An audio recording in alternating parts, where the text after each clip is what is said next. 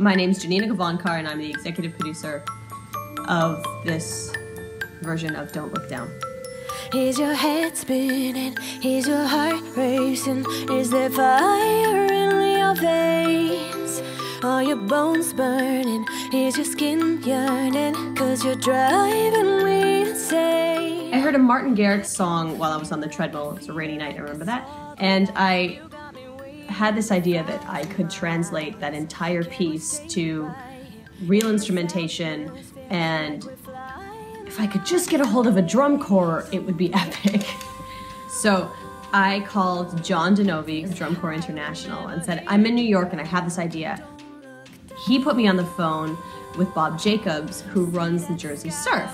And as I was starting to get everything together, called all of the current, former, and future members of the Jersey Surf to be a part of this project.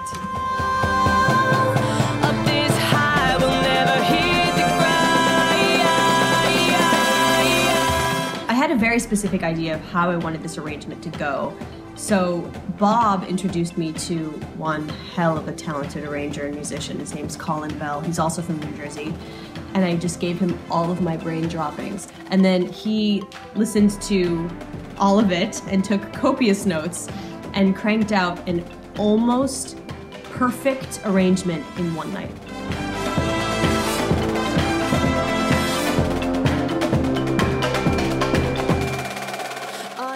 I like drones.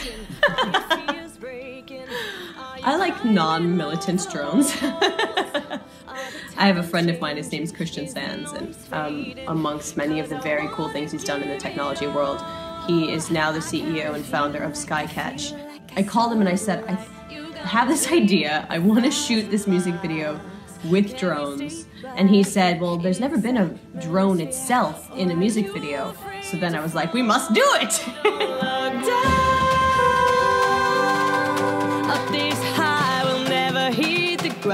So I had less than a month to put it together.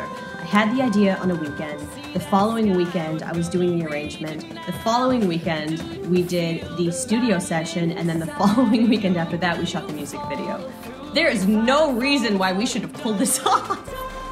Because everybody just loves drum corps so much, and because it was so inspiring on the day, our hearts were so filled, I think it just made up for all of the challenges that we had.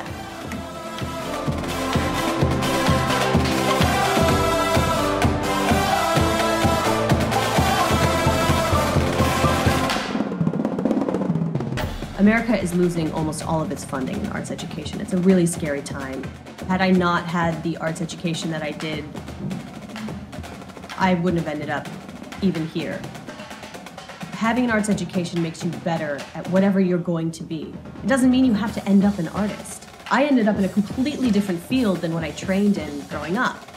But I am so much stronger every day because I have a platform based on an arts education. Drum corps is a really big part of my life right now, so I'm happy to be here for the experience. I'm here today because I love making music. Music's pretty much my life, you know, I could say that. It's unbelievable how fast that we put this thing together. The amount of human effort that it took to make this happen is so massive and so intricate. Why did I do this? Art for art's sake. I love drum corps.